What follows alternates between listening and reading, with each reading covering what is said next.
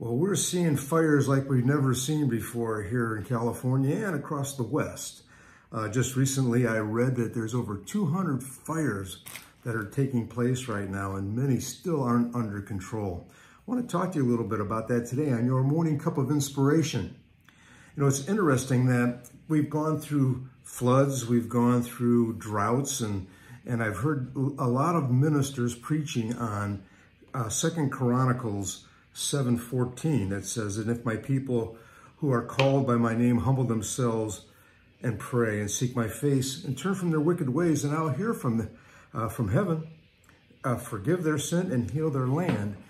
And I've heard that, but I'm not hearing that right now. And that concerns me because, you know, the Lord sends fire and sends, just like he does the drought, just like he does the rain, to get our attention. Look at everything that's happening around the world today, not just in our country, but everywhere. You turn on the news and it's chaos.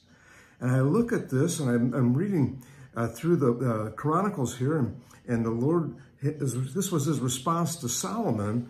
But one thing he said to him before and after this verse, in 2 Chronicles 7:13 through 15, I'm going to read it all. "If I close the skies so there is no rain, or if I command the locusts to devour the land, or if I send a plague among my people," pause for a second, has that not been happening?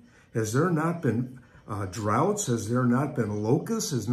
We've been seeing this going on and on now for months. But it says, "If I send a plague among my people," on 14, "and if my people who are called by my name humble themselves and pray and seek my face and turn from their wicked ways, then I will hear from heaven, forgive them, and heal their land." Then it says, "Now my eyes will be open and my ears attentive to the prayers offered in this place." See, God's talking to us. He's talking to us right now with all that is happening in this world, all that is happening with nature, all that is happening in our skies, all that is happening around us. He's pleading with us. Turn your face upon him. Turn from your wicked ways. Humble yourself. You know, I was also reading about when we stand before the throne, God wants to know what good we did, what bad we did too. Besides having our salvation, we're going to be rewarded on what we've done here on earth.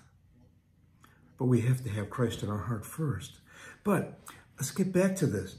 God's begging us right here. He's telling us, turn from your wicked ways. Seek my face. Humble yourself. I will hear from heaven, and I will heal your land. Can we do that today? Will people listen to that today? Are people so hardened that they won't listen to that anymore?